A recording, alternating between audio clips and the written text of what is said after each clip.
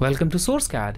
In this video, I'll show you a step-by-step method of making an isometric drawing with dimensions using BricsCAD. If you don't have BricsCAD software, you can get your free trial copy using the link in the description. So let's get started.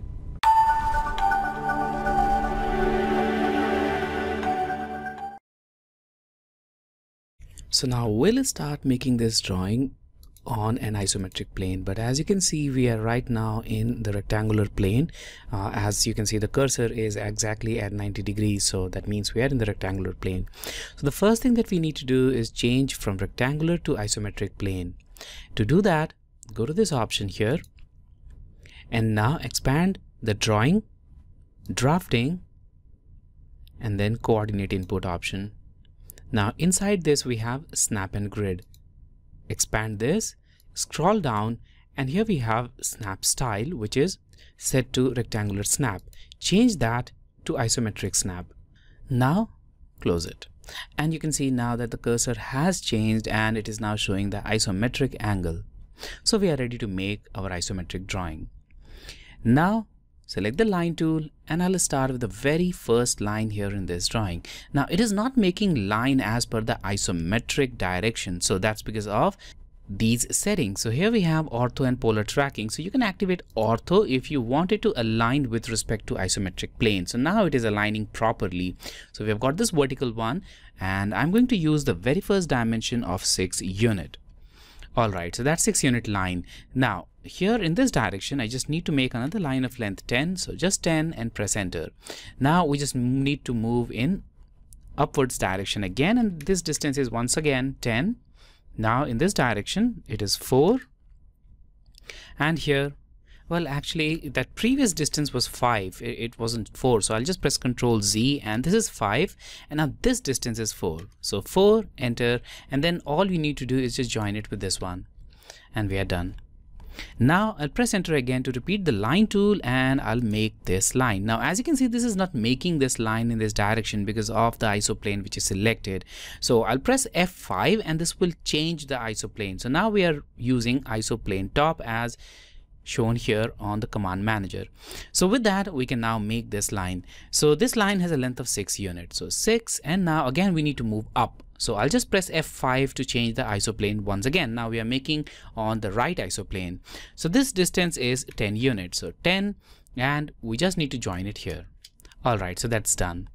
Now let's make the remaining part of the drawing. So I'll press enter, and here we just need to, well, make the lines, but before we do that, maybe we'll just finish this part. So I'll just click here, and now this distance is 6. 6, enter, and just join it with this one. But before that, I'll press F5 so that it aligns properly, and then click here. Alright, once again, I'll select this point. Now this distance again not moving there, so I'll press F5 to change the isoplane, and now this distance is 6, enter, and in this direction I'll just randomly click here so that it's long enough to pass this line. We can later trim this one. So I'll go to trim, and I'll press enter and click here to trim it. Okay, so this part of the drawing is complete. Now we just need to make that cylindrical shape. To do that, I'm going to use the ellipse tool. Now as we are making an isometric drawing, we simply cannot use a circle, because if you use a circle in this case, it won't even look like a circle. I mean, it is looking like a circle from this perspective, but not actually from the perspective of an isometric drawing. So we just need to use this ellipse tool.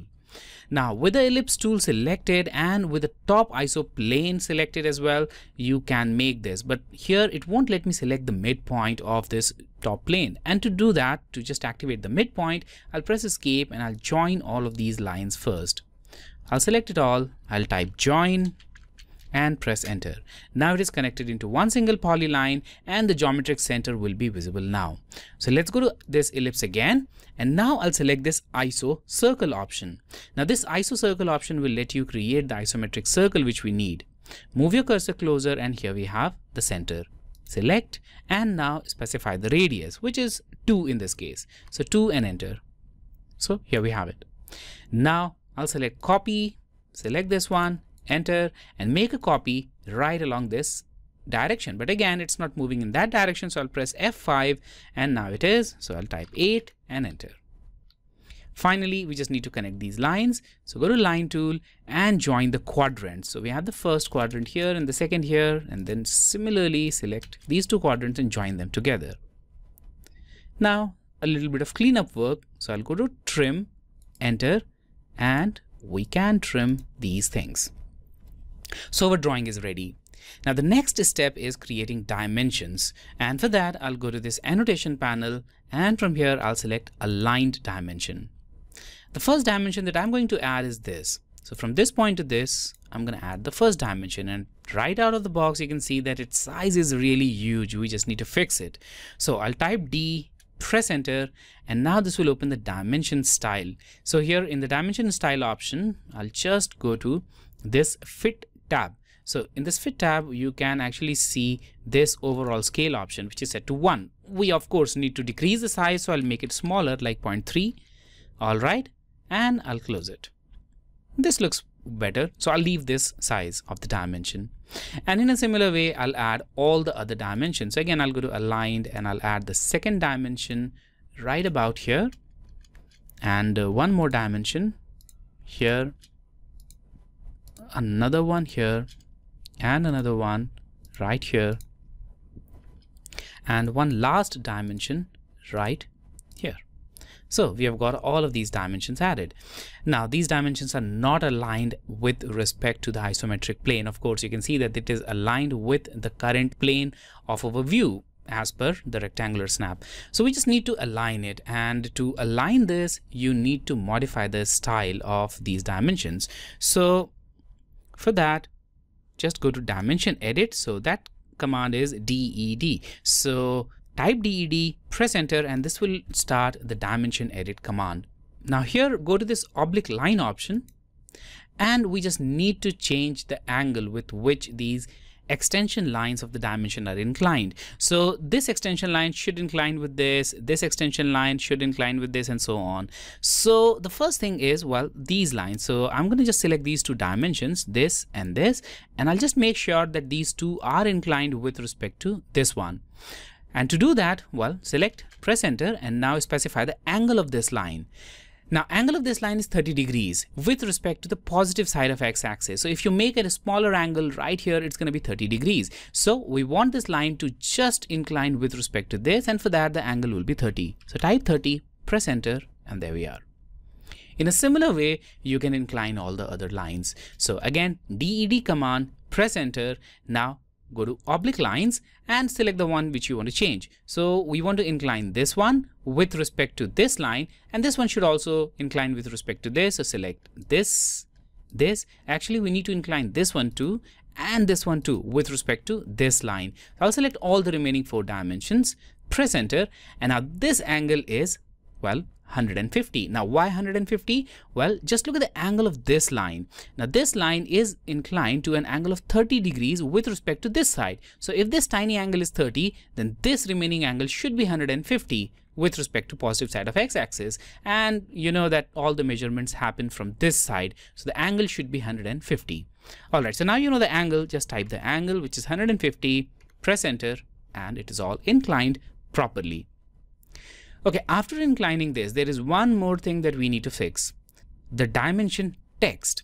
Now the dimension text is inclining with respect to the dimension line, but we need to just make it all vertical.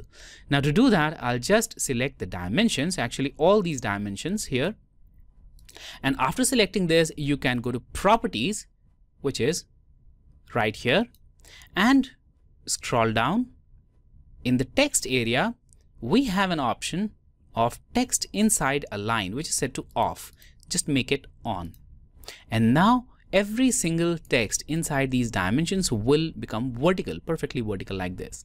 And that's what we want. So I'll just hide the property panel, and maybe we just need to fix this too, because it is intersecting the line which it should not. So I'll just move it slightly here.